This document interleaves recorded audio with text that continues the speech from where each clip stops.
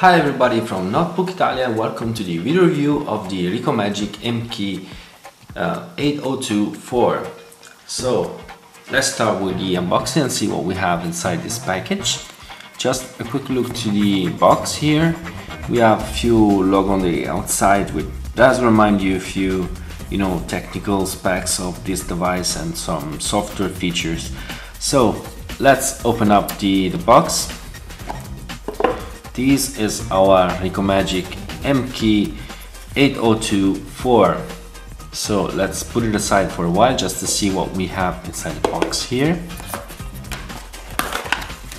So here we have this HDMI cord. We have the just to put more easily the mini PC pen into our TV if we don't have enough space.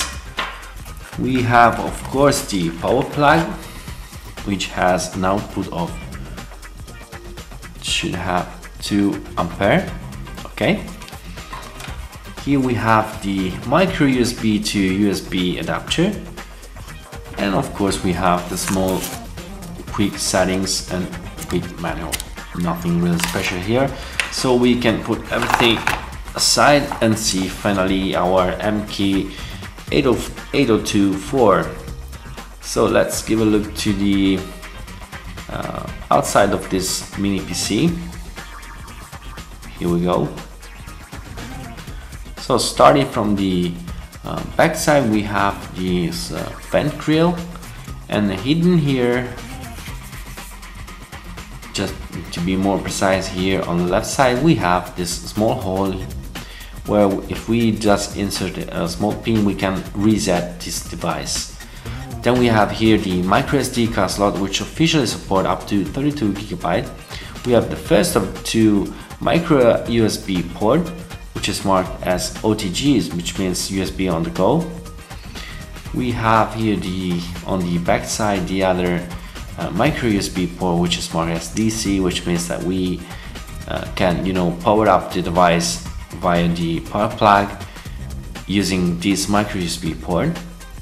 And we have a full size USB port, which is marked as host, which means that this device does support host USB mode.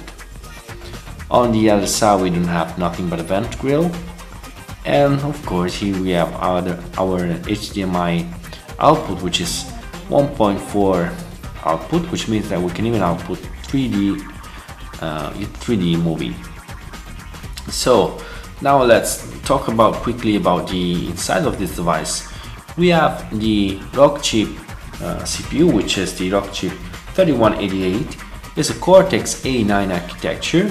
It's a quad-core CPU clocked at 1.6 GHz with a production service of 28 nanometers. Then we have the GPU, which is the ARM Mali 400, which is a well-known GPU already used in some smartphones like the Galaxy S2 or even the Galaxy S4 for instances. And here into this Rikomagic is slightly overclocked up to 500 MHz. Sorry.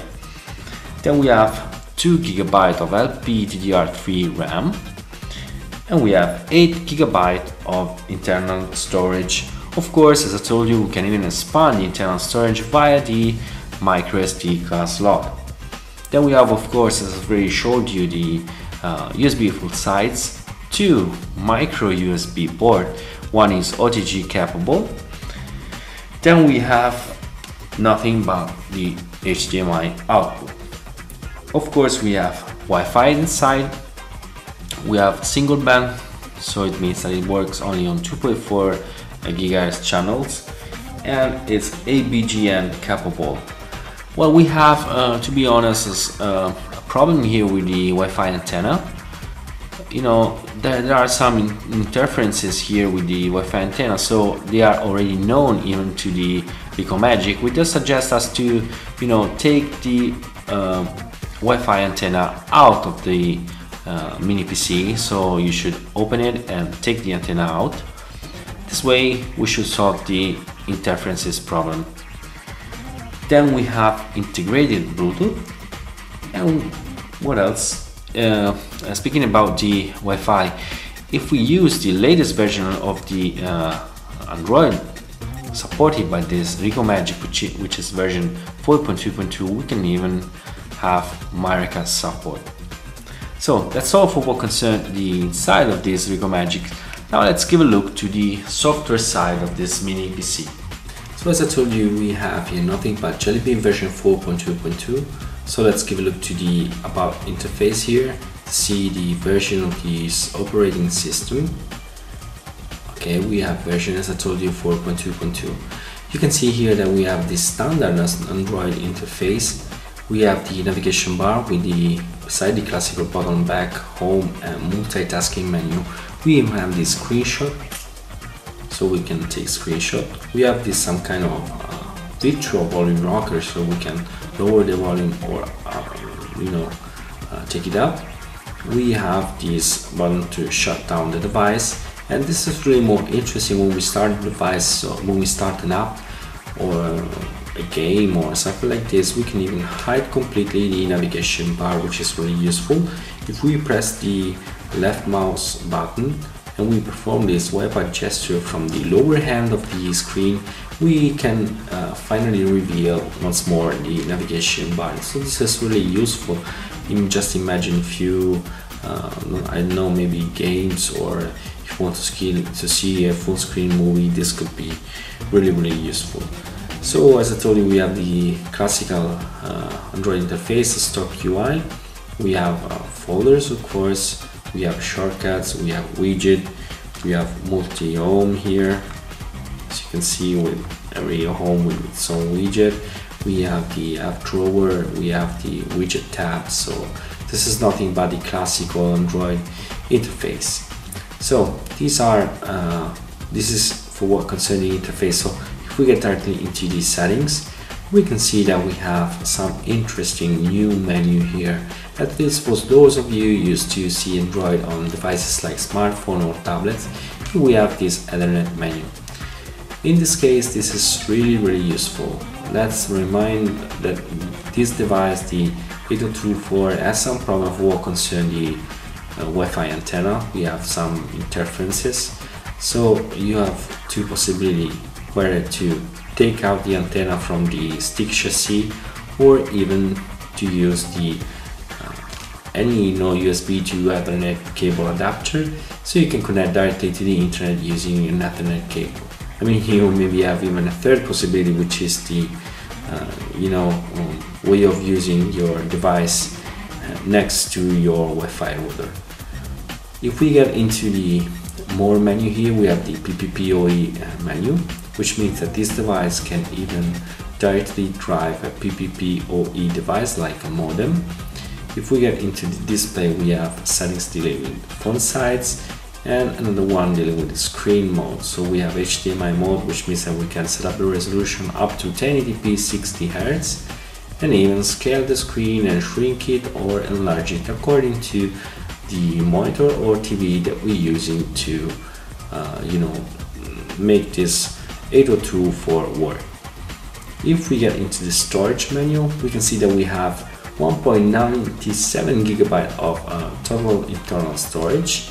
The total internal storage is 8 GB, which is divided into internal storage and NAND flash. We have 4.20 GB of NAND flash.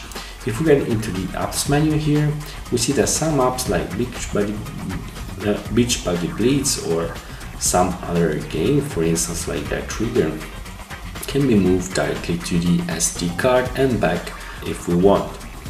So this may be really useful considering the fact that we have just 2 GB of what is considered internal storage.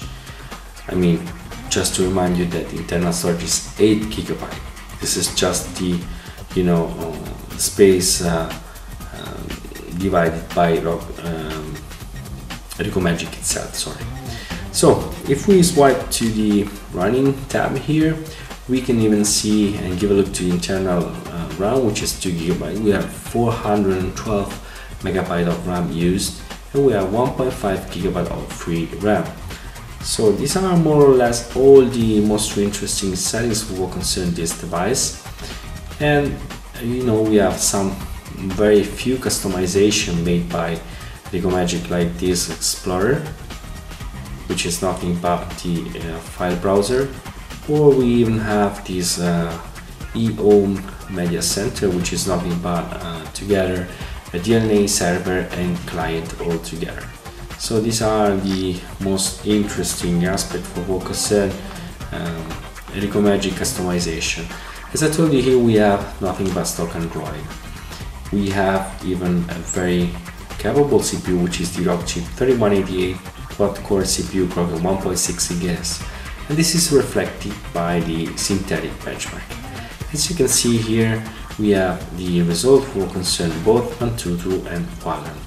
Antutu score 18,022, so a very high score for what concern this chipset.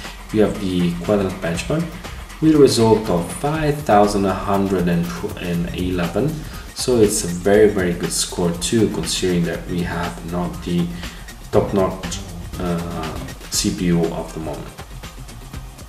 So as we saw in synthetic benchmark, this Rockchip CPU behave really well. What is the day-to-day performance of this device? We can even analyze this day-to-day performance using games. I mean, nothing but games is so heavy to test the device performance. Here we are, all games that can be used by the gamepad. I'm going to use this Xbox 360 gamepad directly connecting via USB cable, just to show you the power of this Rockchip 3188. So with games we even have a mixed bag, because games like this that completely support gamepad has a kind of problem with this Android stick, because at the beginning of the game you must use touch input. If you try to use the mouse or the gamepad, there's no way to go on, and this is really a pity for a game like Shadowgun Dead Zone, which is a very good multiplayer game.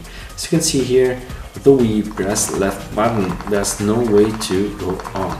Even pressing the gamepad or the keyboard, no way to go on. This is really a pity, because if we could go on, there was no problem in using the gamepad with this game. So we close Shadowgun Dead Zone and we get directly into the next game. The next game is The Trigger, made by the same developers of Shadowgun Dead Zone. In this case we don't have any kind of problem for what concern touch input, because the game starts directly and we can use the mouse just to input what kind of mission we want to start. So like this, main quest. Let's press the device and let's press play. So as you can see, we don't have any kind of problem. What is really interesting is that in this kind of game that does support gamepad like this That Trigger, we can even customize extremely well the different settings. As you can see, the game is very fast move with nice water drop effect, and as you can see, no problem in using the gamepad. So I was telling you that what is really interesting is that we can even customize every single button, that the action performed by every single button of your gamepad.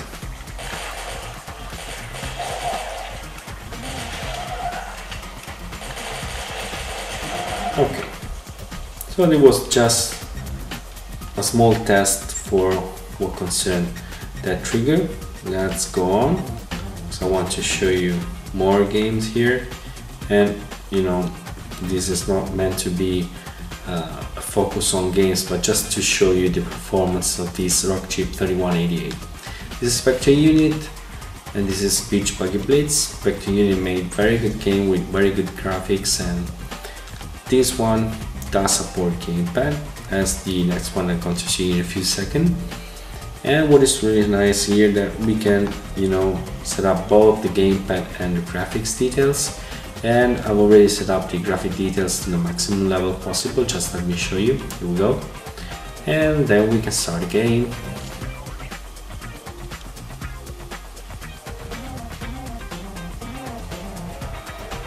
Okay, as you see, we have very good water drop effect too here. And the game is perfectly enjoyable, very good. smooth, fast, good graphic, and very good gamepad control. I mean, with a stick like the 8024 and gamepad and games like this, it doesn't really seem to have a small portable console directly connected to your TV or monitor or whatever, you know.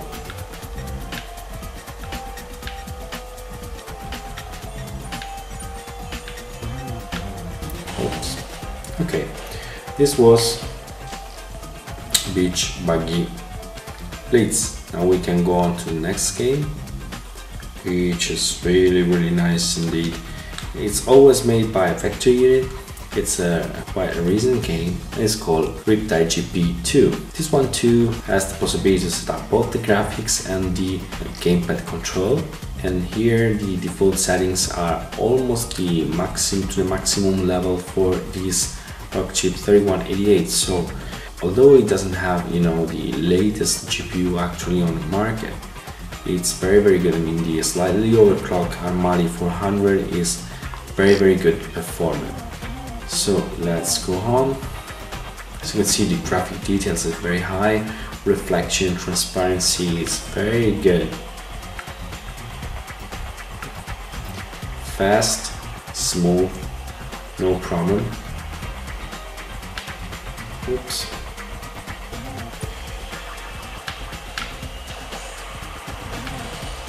Okay.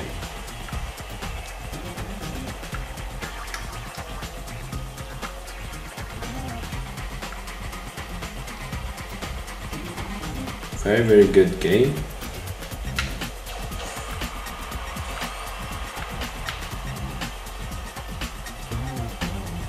Very nice graphics. It's a pleasure to play this game with this device.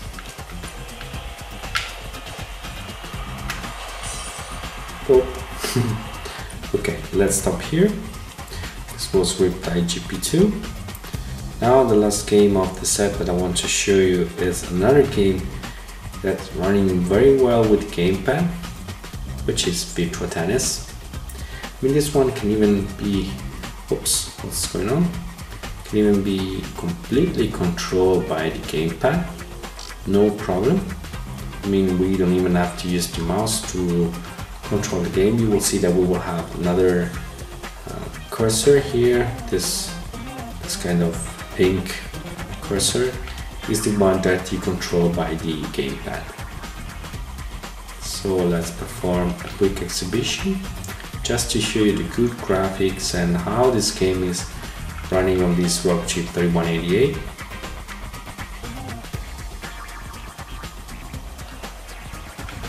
Okay.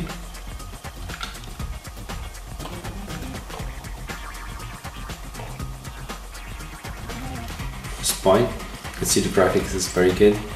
The game is running perfectly smooth.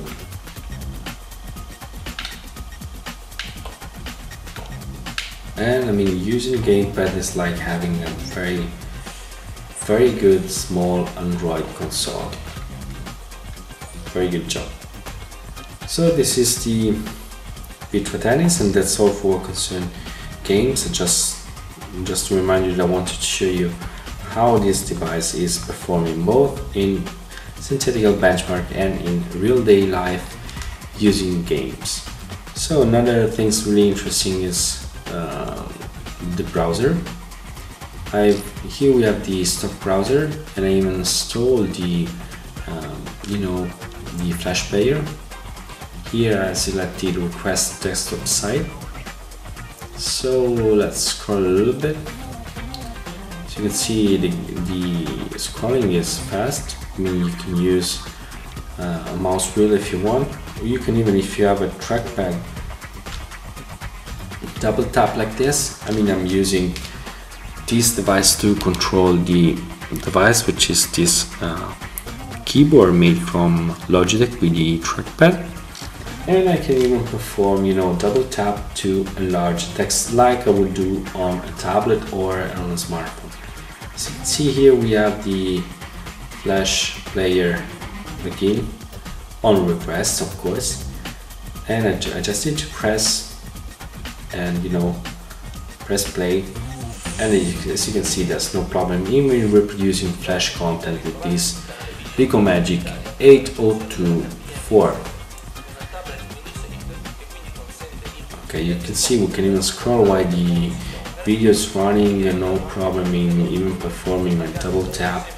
It's perfectly smooth and fast, so it's a very good CPU even for what concern internet browsing. Now let's analyze the last aspect of this device, which is really interesting, is the multimedia side. We can of course use a player like a dice player to reproduce any kind of file. As you can see, we can even reproduce MKV file up to 1080p. As you can see, the file is running quite well, but we have some micro stuttering here and there.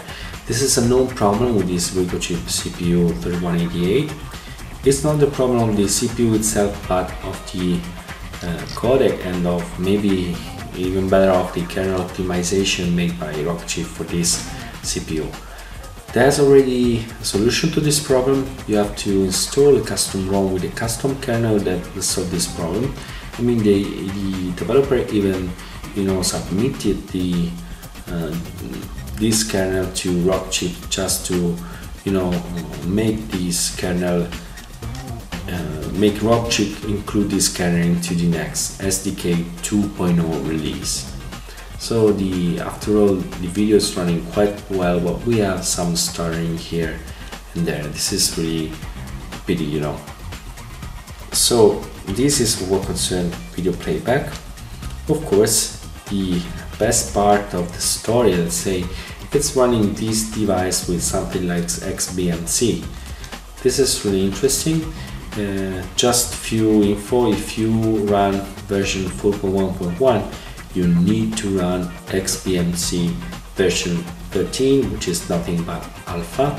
The latest alpha is alpha 7.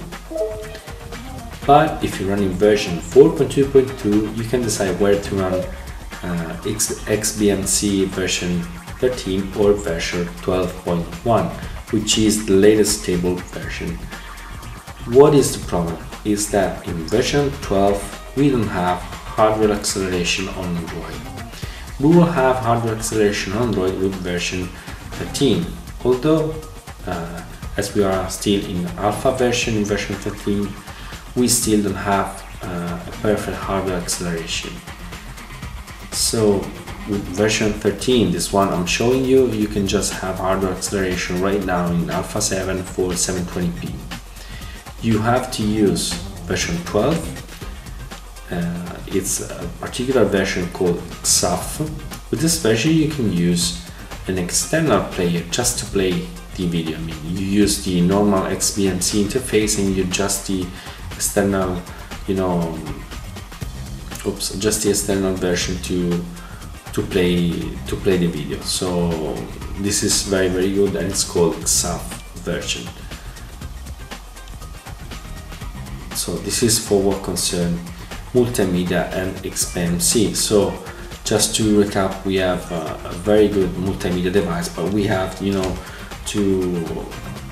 change some bad behavior, let's say, like the one that we have micro stuttering, and the one that's not a perfect version of XBMC right now running on these Android sticks. So this is everything I wanted to show you about this device, so we can now draw a line and analyze pro and cons. Of course, we have a very good device here with many strong point and weak point. Weak point, one of the worst may say, that is the fact that we have some problem with the Wi-Fi antenna. I mean, it's not dramatic. We can open up the device and take out the antenna and the problem is solved. Of course, it would be even better not to be forced to open up the device to take out the antenna. Bluetooth signal is low too. We have the same problem. If you give a look to the PCB here, we have of course the two antenna, the one for Wi-Fi and one for Bluetooth, and the one for Bluetooth has the same problem of the one for Wi-Fi, so you have to take it out. Then we have I had at least some difficulties in finding the right controller. I finally could find one, but it was far from easy to be able to, you know, find the right controller, and this is really a pity. So I don't know, maybe it's just me, but it's not easy to find the right controller for this Android stick. Some games works but don't work really well. I mean, we need more games running gamepad and, you know, running on these devices without the need of you know, touch input. And we have some micro stutterings in video playback, which is really, you know, really pity.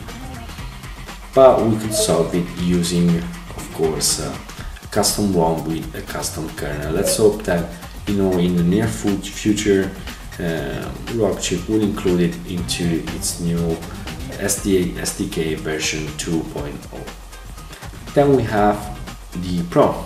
Of course, having this device, it's fantastic. I mean, you have Android directly into your TV, which is really, really great.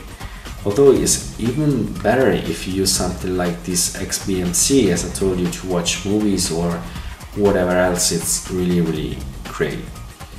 So even games, when they work and don't have a problem with, you know, touch input or gamepad, they run extremely well, because this device is very, very fast to be, you know, quite a cheap device. So what else to say? Very good idea, maybe not the perfect implementation for this Android stick, but it's a very, very good idea to have Android on your device. For what concerns the review of this Rikomagic MK802IV, that's all. Thanks for watching, and bye from Notebook Italia.